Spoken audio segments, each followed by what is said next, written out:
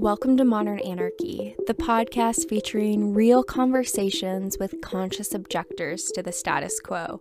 I'm your host, Nicole. I tried to keep her quiet, but she's screaming inside of me. I tried to keep her hiding, oh, shut up. I tried to keep her quiet, but she's a wild, wild woman. On today's episode, we have researcher and professor Alan McKee join us for a conversation all about the effects of pornography after 50 years of academic research. Together, we talk about the contradictory data about pornography use, informed consent, and lifelong sexual learning. Y'all, this episode is so good. There is so much here to learn about the importance of taking a critical eye to research about pornography and some of the social scripts that are at play here with defining what is good sex, what is consent. There's just so much here to learn that share this episode with a friend, dive in, check out the resources below. I've got, thanks to Alan, some great porn resources below for ethical and feminist queer porn. So if you've been looking for resources, I have them linked below. Y'all, this is a great episode. I hope you learn as much as I did and enjoy this conversation with Alan. Tune in. So Nicole, hello. What can I tell you? What can I tell you? I like this, taking direction, ready from the start. First, you can tell me who you are, and you can take that in any direction, shape you want to. Hello, my name is Alan McKee. I'm a professor in digital and social media at the University of Technology, Sydney. I'm a queer man. I have been researching pornography for literally decades. My first piece on pornography was published in, I think, 1996. Okay. And I've just completed a 3-year project with a team of people funded by the Australian Research Council. And we've just published a book, or we're proofreading the book right now, coming out of that. And it's called What Do We Know About the Effects of Pornography After 50 Years of Academic Research? Okay. Can I ask, what do we know? Less than we should. What we have found is that although academics have been researching the effects of pornography since 1971, pretty much in the modern form, and there have been literally tens of thousands of projects and articles written. If you go in trying to find some of the basic stuff, like, for example, do people who consume pornography know more about how to have sex?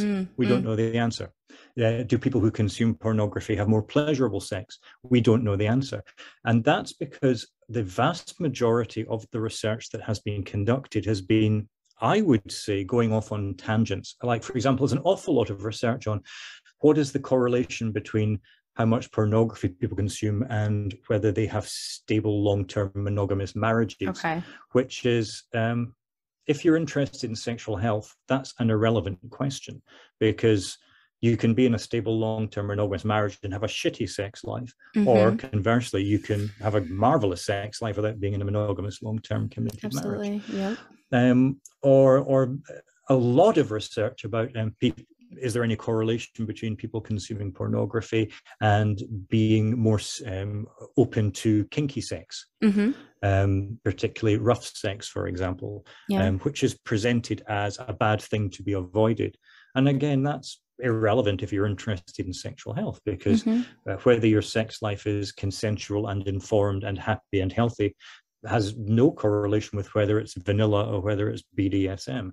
So the answer to the question is, we know surprisingly little and less than we should. Yeah, it sounds like a lot of the literature is taking it in a negative way, right? What are the negative connotations of pornography use? Does it sound like that's kind of like the direction of the literature? The reason that we started the project was that we wanted to understand why it was that different academic disciplines have produced contradictory data about pornography use. And my original training was in film studies, media studies, cultural studies. And in those disciplines, to the extent that there is any consensus about the effects of pornography, it would probably be that pornography has been an important part of a feminist struggle for women's sexual agency. more than anything else. There's a wonderful book out recently called Vibrator Nation, which is a history of feminist sex shops and the ways in which vibrators, sex toys, feminist pornography were an important part of helping women to discover sexual agency, starting from the 1970s, when part of the feminist struggle was that sex for women was understood culturally to be something that was done to them by husbands and that they put up with in order to have a breadwinner in the family and a roof over their heads. So that's kind of like maybe the cultural studies consensus would be that the pornography has played an important role in contributing to feminism. Whereas in the research in social psychology, for example, the consensus was that pornography has a negative effect on people and leads to violence against women. So how could you reconcile those, both of those consensi, both of them are the result of properly researched, refereed, methodologically appropriate academic research by intelligent researchers. How is it they could be contradictory? And we wanted to understand that. And the answer, it turns out, is pretty simple, and that's that the different groups of academics have different ideas about what counts as sexual health. And so social psychology has, and I don't think that the social psychologist would mind me saying this because it's quite explicit, a very conservative idea of sexual health, which is that the ideal is to be in a monogamous, committed, binary, long-term relationship where you have sex in order to express your love for each other. Whereas in cultural studies, for example, one of our most revered cultural theorist is a man called Michel Foucault, who wrote about the practice of fisting as an act of resistance against the patriarchal capitalist hegemony. And so when you bring those two groups of academics together, the ones who are celebrating fisting and the ones who are celebrating sex in the dark with someone you've been married to for 30 years with the woman lying passive like a starfish, it's not surprising that they end up with different views on what counts as a healthy sex life and what counts as the role that pornography plays in that. Because what we can both agree on, both groups, is that there is a clear correlation that people who enjoy more adventurous sex are more likely to enjoy pornography. But we disagree on whether or not enjoying adventurous sex is a bad thing. It almost makes me question the research validity, right, of this whole dynamic. And I think it draws into bigger questions of like, how do you even conduct research when you have cultural biases, hypotheses that are definitely directing to a degree how we interpret the data, what we consider good, healthy, bad, otherwise. I think brings up a lot of questions for me about how do we reach any sort of truth. I guess what your research was asking is, what do we know, given that we see the cultural influences happening in these two academic parties, or how many parties we have, you know? Yes. I think what it makes very clear is the importance for stating our assumptions explicitly up front. Absolutely. And that was what was surprising, was that going into the archive, the vast majority of the research on either side doesn't start by saying, this is what we think healthy sexual life is. And if we did that, then it would be a lot more obvious, because the cultural studies researchers might start with saying, we celebrate a form of sexuality that embraces pleasure and discovery and resistance and playing with power. And the social psychologist would start off by saying, we celebrate a form of sexuality which is about monogamous binary couples expressing their love. And then you would, you might be talking across each other, but at least you would know that you were talking across each other. Exactly. And so it's hitting that point of research positioning, right? To be able to put that up front, because I think people forget what a lens we come from with our different cultural scripts, whatever that, you know, whatever that is to you, of your experience, the language, the way you view the world, your paradigms. That researcher positioning is so important for how we look at data. Absolutely.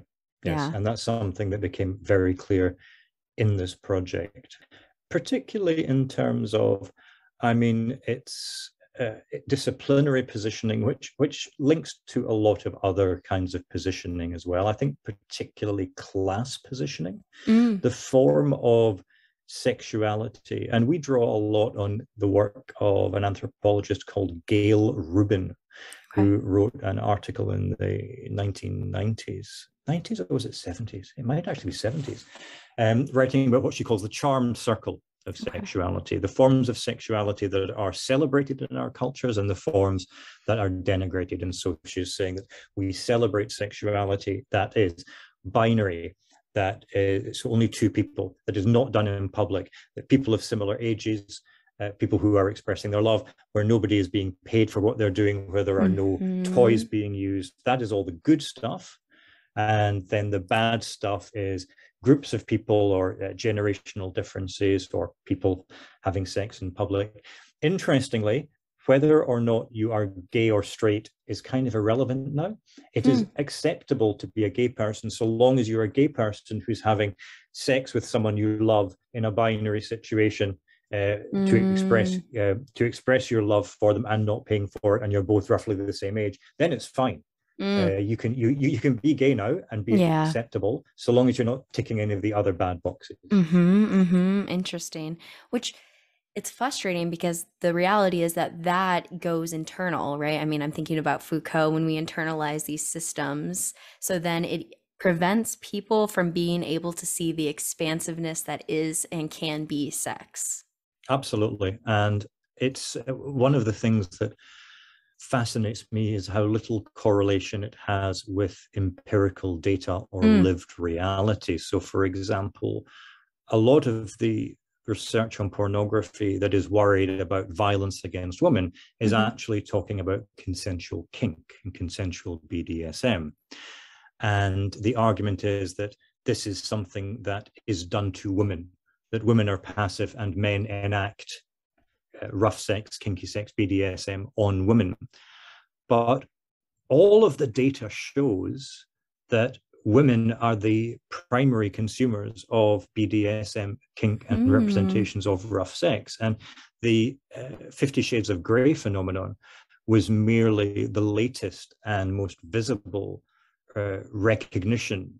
There's a book by Kath Albury, an Australian feminist researcher, called Yes Means Yes. And one of the things she suggests is that BDSM is almost like the structuring logic of patriarchy, that women's sexuality under patriarchy is designed to be passive and acted upon by men. Absolutely. And to take pleasure from being swept off your feet and from feebly resisting. No, while the man presses his hot, heavy lips against you. And so that's not to say it's necessarily a good thing, but it doesn't help in understanding patriarchy and gender relations to suggest that rough sex is something that is men do to women and women have no agency in. That if we're going to pick it to bits, then we need to understand what's actually happening there.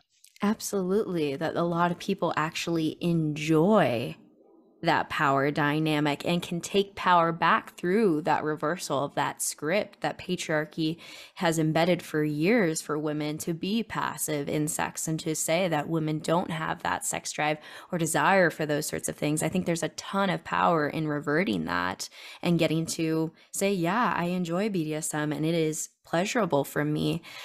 I think it's interesting that a lot of people probably wouldn't even know that correlation, right? That women are the main audience of that sort of type of pornography.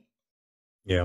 There was a very interesting book series again in the 90s called Black Lace, which was like the sexually explicit version of Mills and Boon, and they were just, every book was a wench being kidnapped by a pirate and strapped over a barrel while he raped her with a candle. It was very much, it was written by women for women, and that was absolutely what you got when you had erotica, explicit erotica written by women for women.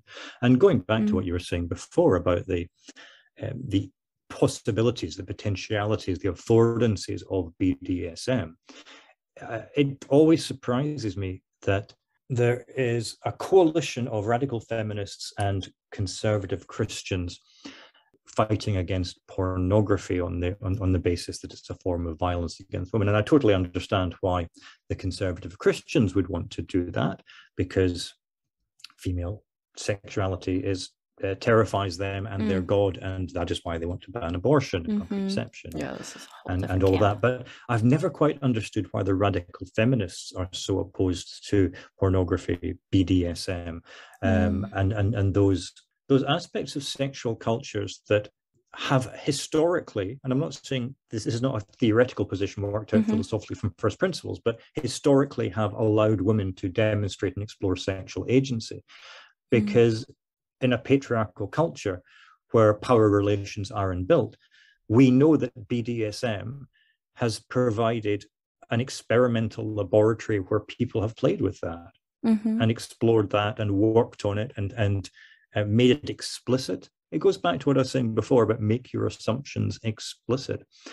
And so when we're working on, I work on sex education as well, and we're looking at how we can usefully teach consent to young people.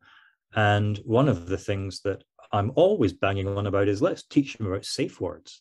Now, the idea comes from BDSM, but the idea that you tell young people that consent is always provisional. It doesn't mean that you say yes and then you have to go through everything your partner wants to do. Consent is provisional at any moment in any act of any relationship. You can stop it. And there's this thing called a safe word, which is brilliant because it's not just saying no, partly because no can mean yes when you're playing around power games, but also because no is a negative. Whereas if you say pineapple, that is not negative. That is just, it's unsexual and it takes you somewhere else. But then you also teach young people that the safe word then means that you then move into a different mode of relationship, which is the caring mode of the relationship, where you ask, are you okay? What happened? Did it go too far? Are you just ready for a break? Do you want to try something else? Do you want me to hold you? Do you want a cup of tea? Do you want me just to leave you alone for a little while? And so you can teach them in a non-sexual, non-high stakes environment how to then cope in that sexual high stakes environment when someone needs a break, and explain that that's a normal part of happy, healthy sex. That comes from BDSM, but it's applicable to everybody who might want to have sex. Absolutely. My question is, where is the porn showing this, though? This is exactly what I've been thinking about. How do I see, where do I find the narratives of this? Because I think in culture, we need narratives, portrayals, scripts, character, like just things to look at as a human in our socialness to see how this plays out. And I've never seen a porn like that. You're absolutely right that it is uncommon in certainly the kind of traditional mainstream pornography that I grew up with to see moments where people stop in the middle of sex and say that is not working for me. That is very rare, and that's entirely understandable because pornography traditionally has been a genre of entertainment, and it is very rare in Fast and the Furious movies to see people stopping to put petrol in the car. And that is absolutely fine for what it is. What's interesting now is that with digital production and distribution, with the costs of entry being so lowered, we're seeing a blossoming of a whole range of different kinds of pornography. And we're seeing feminist porn, we're seeing queer porn, we're seeing ethical porn, we're seeing educational porn. And so you can find really interesting stuff if you look for it. And so, for example, something like Crash Pad, the porn made by Pink and White Productions, which is queer and ethical and feminist and body diverse, may not necessarily include people saying, oh, I'm not enjoying that, but it does include a lot of laughter. It includes people kind of breaking off from the sex in order to laugh. So there's that kind of stepping out of it into something else. There is a website called Sex School, which is educational, like literally educational sex education, but pornography. There is a website like Make Love Not Porn, which shows real life partners having sex. So there's a whole range of different kinds of pornography out there now, and that's something I think we can definitely celebrate and encourage. Mhm. Absolutely, absolutely. And I think thank you for those resources. Those are great places that we can like explore and have that change of our social conditioning.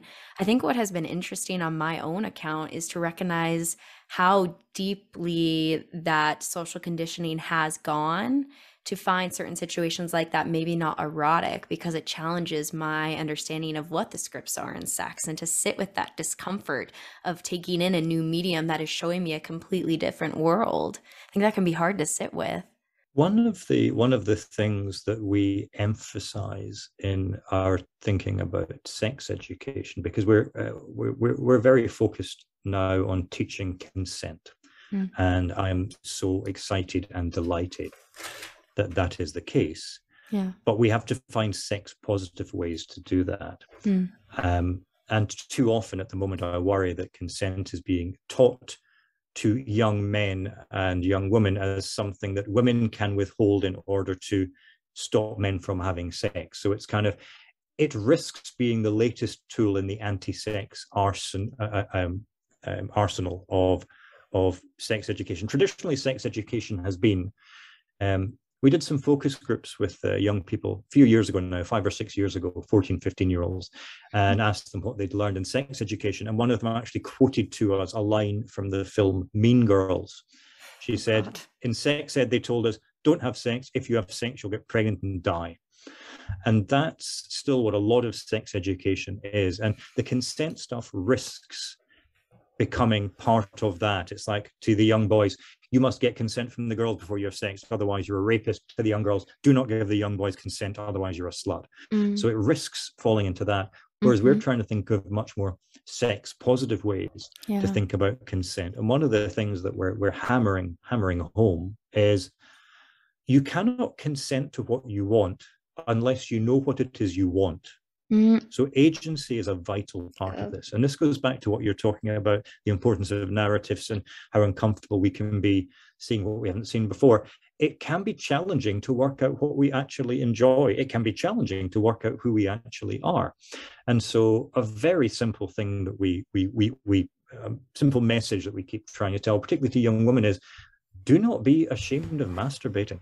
Because masturbating is part of the way that you will work out what you like, and then you can tell your partners what you like, and then you can give genuine consent. A lot of the worries, particularly coming out of America at the moment, about what's called pornography addiction, is actually a worry about masturbation. It's a worry that people are masturbating too much. Because when people talk about porn addiction, they don't mean that you're sitting looking at pornography and writing notes about it for your next book. They mean that you're sitting watching porn and wanking to it. And there's a real worry that masturbation is somehow harmful.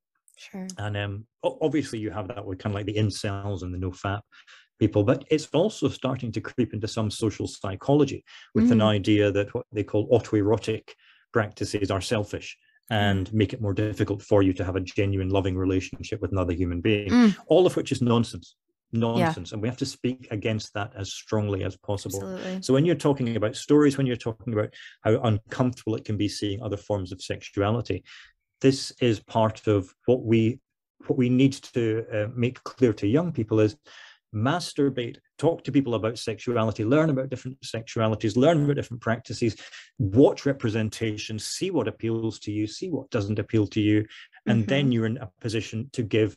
And it's this phrase that kind of comes through a medical use, but it's quite useful here, informed consent, where you're consenting to sex on the basis that you actually know what it is you enjoy.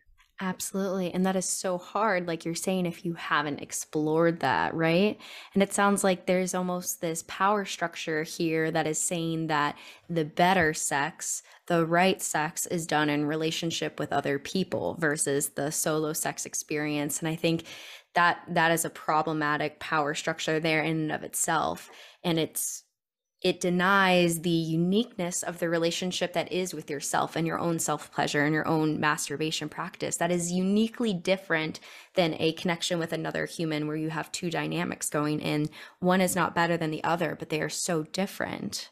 Or you can go to jerk-off parties where you get the best of both worlds. Yeah, exactly. Right, exactly. And that also different, right?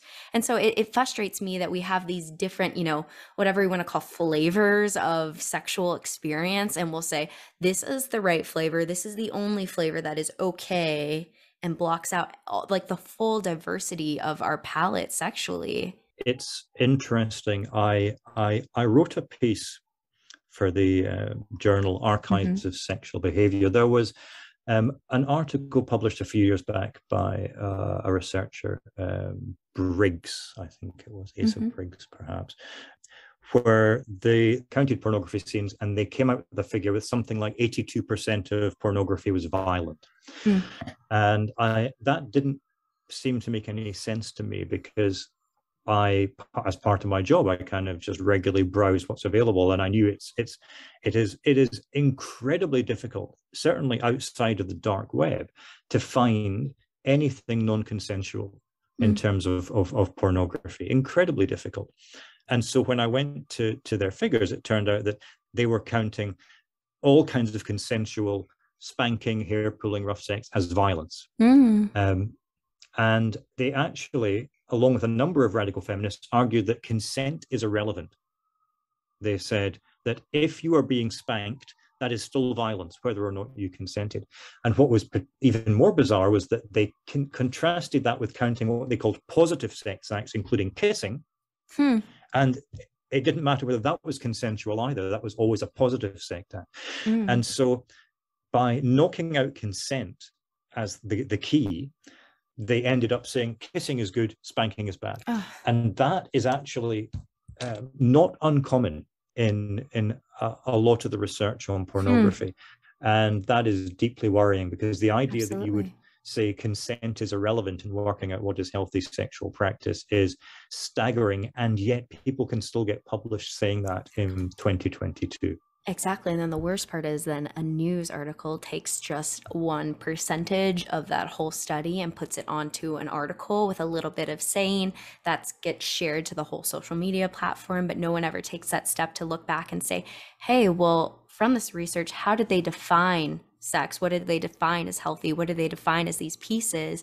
And it scares me the way that can proliferate a whole series of ideas without checking that initial definition, that construction. It's terrifying to me. So then if consent seems to be this big piece that you want to share more with the world, what is it about it that you want to share and want people to know? I would like to emphasize, first of all, that consent is at the heart of all definitions of healthy sexuality. And that point is, you might think that is too obvious to bear stating. But as I'm saying, it is not too obvious to bear stating. There are still people out there, senior, well-recognized, well-published academics who argue that consent is not important. So that bears stating, that consent is at the heart of healthy sexual practice. And then I would say that consent should be, as I said before, should be pro-sex and not anti-sex. We shouldn't be teaching consent as a way to try and minimize the amount of sex that people have. We should be teaching consent as a way that people can navigate towards the pleasure that gives them, the sex that gives them pleasure and satisfaction and happiness and health. And I would also say, again, as we just said, that consent should be informed, and that means that people should explore and by themselves and with others and with cultural representations about what it is they actually enjoy, so they can give informed consent. And then finally, I would say, and this is we have to be careful how we put this, but one of the aspects of healthy sexual development is resilience. Sometimes things go wrong, and that need not be the end of the world. And one has to be careful saying that, because that is not to downplay the trauma that can result from particularly non-consensual sexual practice. And we must absolutely recognize the very clear line that we draw. Sexual assault, sexual harassment, rape are traumatic and damaging experiences. We should not trivialize them. We should not trivialize sexual assault and sexual harassment and rape by putting that in the same category as bad sex. And sometimes we do have bad sex, and sometimes it turns out not to be as enjoyable as we wanted. And sometimes halfway through, we think, I'd really rather not be with this person. Mm-hmm. And that is, again, part of our journey of developing agency and understanding what it is that we like. And if you are in a situation where you find yourself in a sexual practice and you're not enjoying it, if you're with somebody who you feel comfortable saying, I don't want to do this anymore, just suck my toes instead, then that is great. If you're in a situation where you're with somebody where you go, I'm sorry, I'm just going to leave now, then that is great. Or if you're in a situation where you find yourself going, if I can just get through this, then he'll empty the dishwasher and I can go to bed, then that will be fine as well.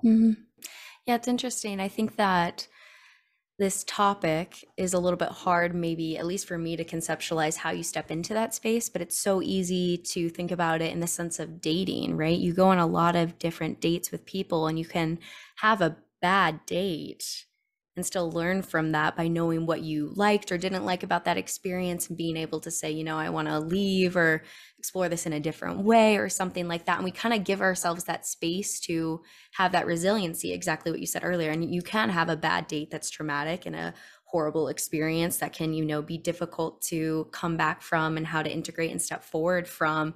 But yeah, there is this trial and error as you come into your own self, I think, and you decide what, you know, what sort of flavors taste nice to you. You know what I mean? And another aspect of healthy sexual development is what we call lifelong learning. Not only do we continue to change throughout our lives, but we also continue to learn. And partly that will be discovering things about yourself that you didn't previously know, and partly it will be changing into something that you were not before.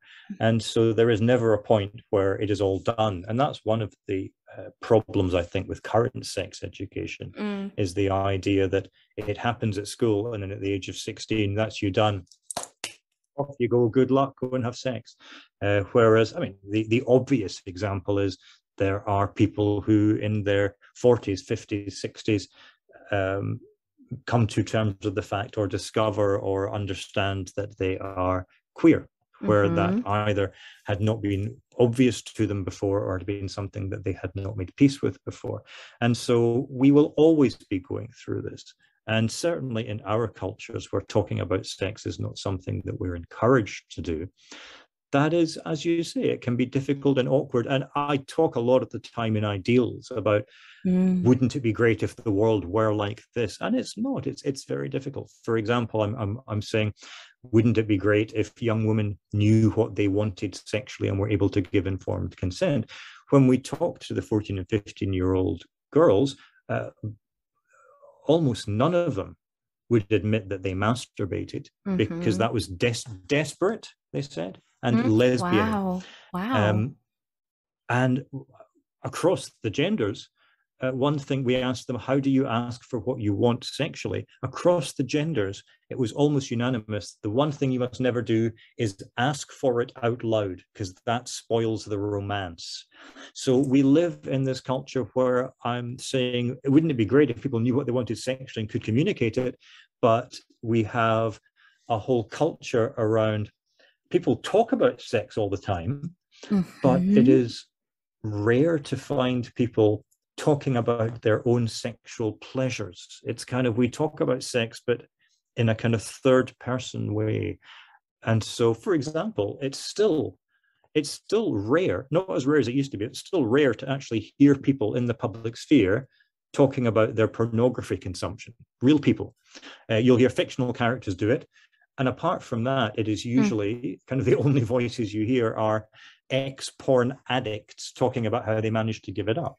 But it is still vanishingly rare to hear real human beings saying, yeah, I look at pornography and I enjoy it. I've never heard a politician say it. Exactly. Except for, we have one amazing politician in Australia. Her name is Fiona Patten. She was elected as, I think she was, it was called the Sex Party when it was elected, when she was elected, and she was a member of the Australian Adult Industry Association, and she's been in sex work for a long time. And she is a revelation and a breath of fresh air, who since she got into Parliament has she pushed through bills for safe zones around abortion clinics, sex work legislation, assisted voluntary dying, and a whole bunch of really exciting and interesting policies, all of which are kind of linked together by not being dominated by religious thinking. But I think she's the only politician I've ever heard admit that she has seen pornography. Yeah, Absolutely. You progress as America regresses back in its levels of control. As I'm it's thinking, terrifying what's happening to you. It's so upsetting. yes. So it's an interesting, even as you speak about that leader, I feel this sense of jealousy coming up for me that's happening in a different country. There is that level of space for a leader.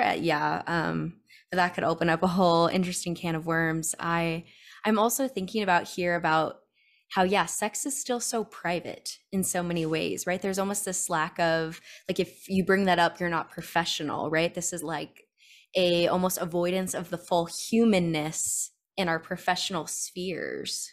It is interesting because one of the characteristics of modernity, and you hear this from kind of the late 19th century onwards, and Foucault writes about this, is the fact that our cultures are characterized by constantly talking about sex and constantly talking about how we need to talk more about sex. So that's kind of, it's there is endless talking about sex in the public sphere, but it is a particular way of talking. It's talking about sex as a problem. It's talking about sex as a scientific phenomenon. It's talking about sex as it's always, it's interesting that kind of, I'm old enough now, I'm in my 50s now, and I've been doing this research thing for 30 years. I've been through several cycles now of young people are having too much sex, young people are not having enough sex, young people are having too much sex, young people are having not enough sex. And so whatever point you are in the story, the point is always that there's something wrong with young people's sex lives and we must talk about it. Yeah, exactly. But not actually talk about it. I think that's the frustrating piece. It's so interesting to me that, yeah, I could tell you I like, again, I always come back to different metaphors of pleasure, right? Like, I like this ice cream. I like this taste. But the second I get into, oh, yeah, I like being spanked, or I like this, it touches this whole different taboo that, yeah, it creates a different dynamic where we can no longer talk about pleasure in that open space. Yeah. Yeah. I mean, I think that digital and social media have changed the world in a whole variety of ways by lowering the barriers for entry for people to be in the public sphere. And we've seen that there's a number of ways in which that has had, I think, very positive effects on sexuality. And so things like asexuality and trans has been so visible so quickly in ways that would never have been the case before. Absolutely. And one of those voices that I think is really interesting and really exciting is sex worker voices, who are now, even 10 years ago, it would have been hard to count more than 5 fingers on one hand of the number of sex worker voices that were allowed to participate in public debates. Whereas now, particularly in the academy, I'm seeing the sex worker / researcher hybrid identity is flourishing. And I cannot wait to see in 10 years and 20 years how that changes the ways in which we talk about and research sex work. I have an amazing colleague who's the sex worker researcher up at the Queensland University of Technology here in Australia. Her name is Zara Stardust. And there's a couple of quite swerfy feminist, sex work exclusionary radical feminists up at QUT who believe that all sex work is violence against women. And it is fascinating to talk to Zara about what it's like for her being in meetings. So here we are, all academics together, all with our PhDs, all respected researchers, sitting in meetings together. And these people can no longer just say all women involved in sex work have been tricked into it, brainwashed, exploited by men. They can't say that anymore because Zara with her PhD is sitting there going, really? Yeah. You're talking about me? really? So I Mm-hmm. cannot wait to see how this plays out over the next 10 years.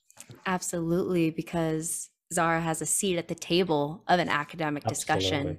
which is going to Absolutely. change. Because for so long, there's been so many people at the top that have controlled that space in education and the ability to publicize all these ideas and publish different things that have changed our society and said what's right or wrong from research, right? So, yeah, that's a radical thing, I think, to be changing through that power is what it is at the end of the day, right? The power to, with that education, to influence society from the findings. Yeah. Yeah, Yeah. absolutely. Yeah, I think that's also why I love having different sex workers on the podcast. I think to have that dynamic, to be able to hear a conversation with someone and hear about what they do in their work and what their experience is like, to challenge all the narratives that we have about what a sex worker's life is, because that is such a private space for most of society. So to pull that into a public shared space, I think is radical. And I think it's life changing to get to hear that lived experience. Absolutely. Yeah. Yes. I always like to leave a little bit of space as we come to the end of our time. If there was anything maybe that you really wanted to say here coming into it that maybe we didn't touch on in the natural dialogue and flow of our conversation. I think I have just monologued about everything I care about for 45 minutes. I've pretty much spent myself, but thank you very much for the opportunity. It's been an absolute delight. Absolutely. Yes, yes. Anytime I can bounce off ideas about culture, pornography, and the way it's affecting our psyche, this is a lovely conversation for me. I do have one question to ask you. I ask everyone on the podcast. What is one thing that you wish other people knew was more normal? You can take your time. I'm gonna. That people knew was normal, Yeah, that people knew was more normal. more normal than it is. Mm-hmm. I'll tell you one thing that I wish that people knew was less normal. Okay. I'm always here for a change. I would love people to know that for the majority of women, having an orgasm just from having a penis going into your vagina is not normal, because that is one of the things that young women are not getting taught. And I think that, again, as I said, pornography, it's entertainment, it's fantasy, it is not meant to be, in many cases, an instruction guide. And this is one thing where it is absolutely not an instruction guide. Get in there with your tongues, with your fingers, with your toys. Do not just stick a penis in there and expect an orgasm to happen.